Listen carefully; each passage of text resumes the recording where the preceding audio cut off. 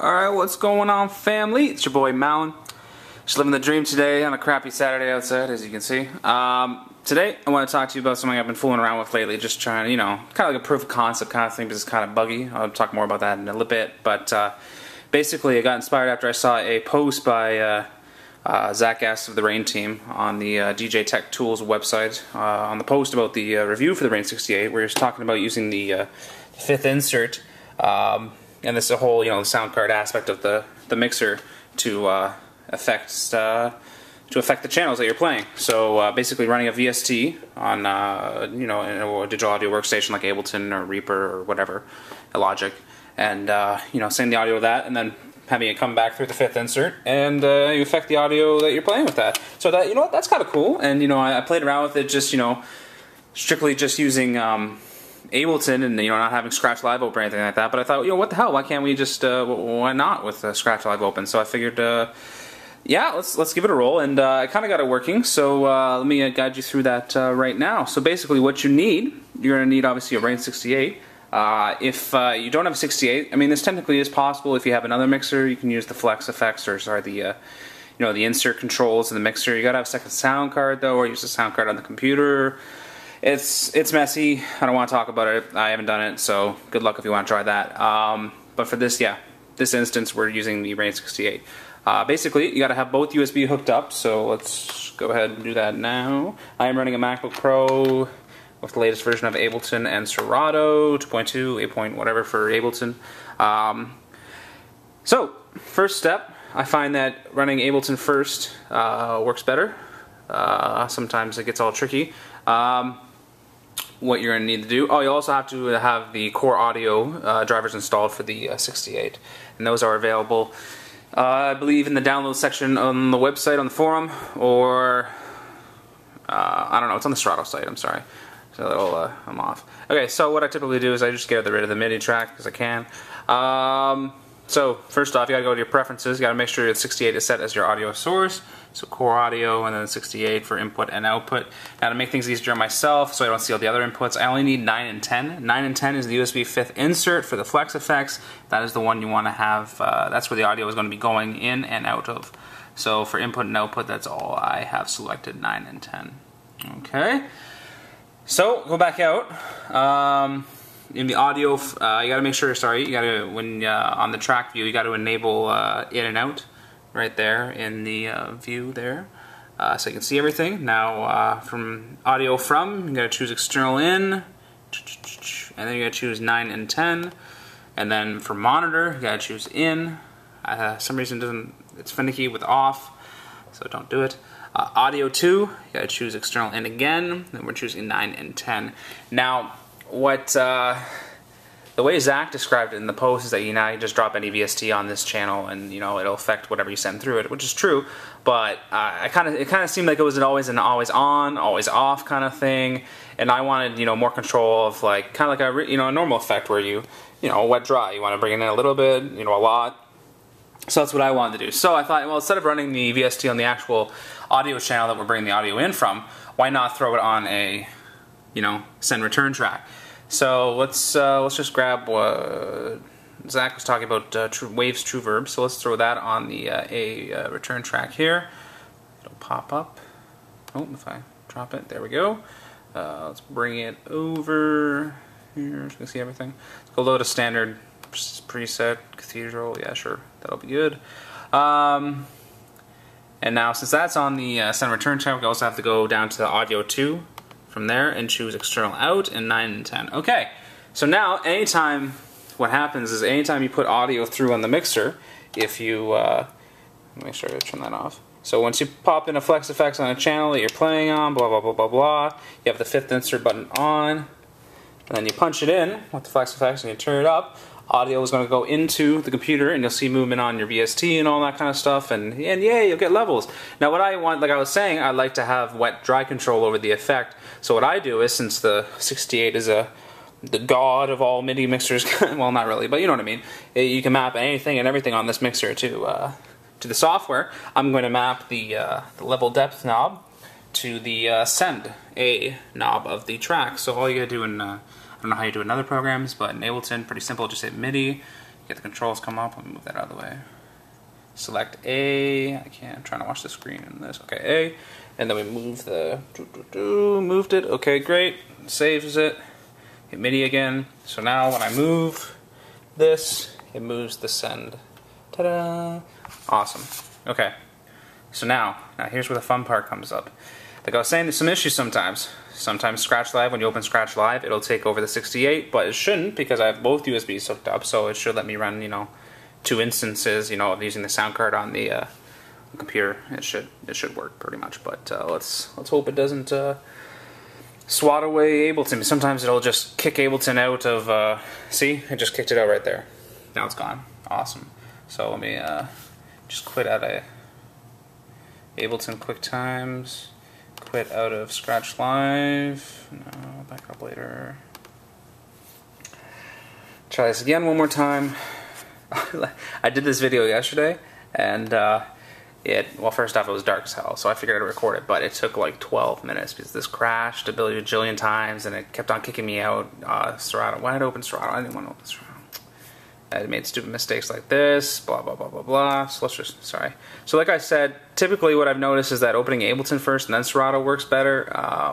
That's when I've had it work. I do have the bridge and I do have it disabled because that definitely would cause some issues. But if you are using a different workstation, such as, you know, like I was saying, Reaper, Logic, whatever lets you, you know, have that kind of functionality, you're not going to have to worry about the bridge. Keep it enabled for all I care. Word. Alright, so again, firing up the Ableton. Oscar is just chilling there, living the dream. Holy Ableton, come on, what is this? Wow. The laundry's done. Alright. Audio is disabled. Oh, that's good. Alright, well, let's just see here. Core audio. Yeah, core audio. There we go. Okay, so as I said, pick your 68.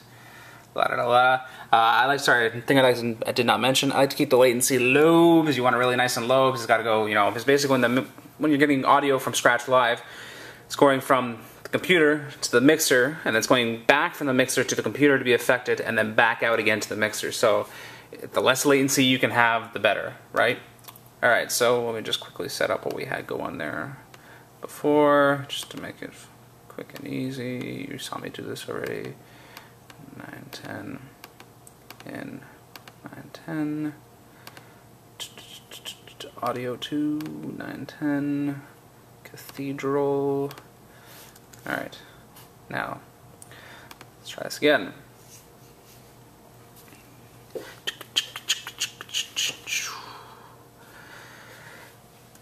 The dream, is it alive? Is the dream alive? Fuck! What the fuck, Ableton? Fuck this, eh? I don't know why it does this. Like, it just... See, I think this is a bug, because now it shows the Serato virtual audio device, but the bridge is disabled, so why is that coming up? Alright, let me try.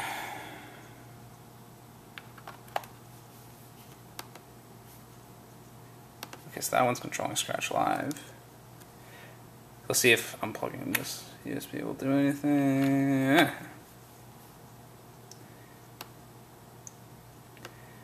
I'm sorry. There we go. Okay. So I guess for a fix to that, if that ever happens to you, just unplug the USBs and plug them back in, and you should be good. Okay, so finally, here we are. Let's put on a song. I'll just put on this Basto song I was using because I kind of like it.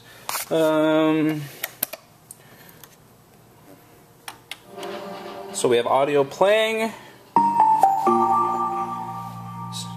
So like I was saying, engage your flex effects. So now audio is being sent. Sorry, you gotta use your 5th insert too.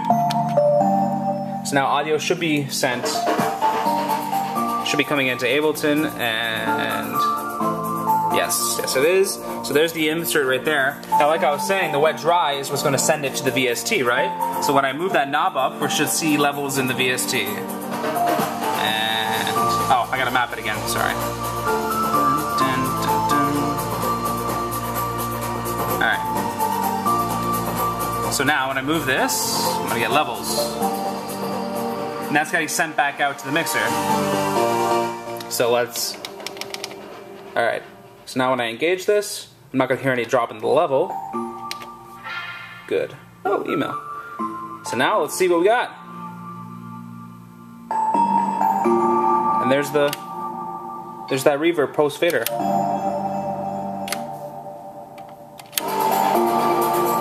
Then bring it back down and there it's gone.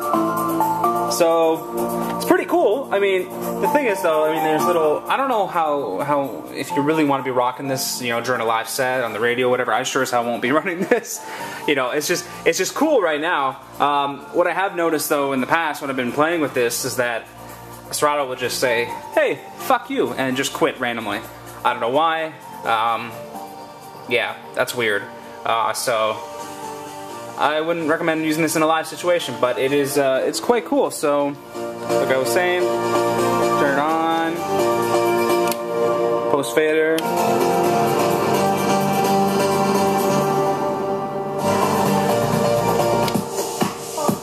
You know. So yeah, it's pretty cool.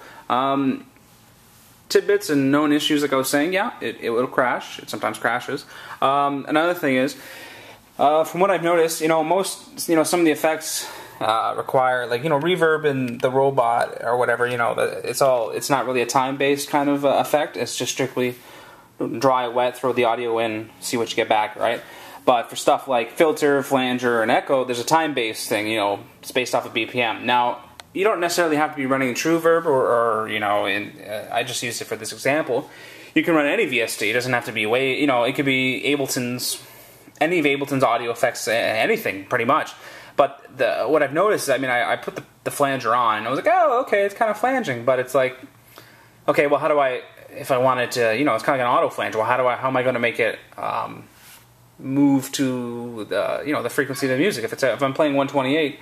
I want the, you know, the filter to be, you know, if I set it to 132, I want it to be ramping up and then, you know, ramping down at the right time. So, haven't got around trying to do that. You know, I'm sure there might, you know, I don't think there's not really a tap function in, actually, yeah, sorry, I'm a liar.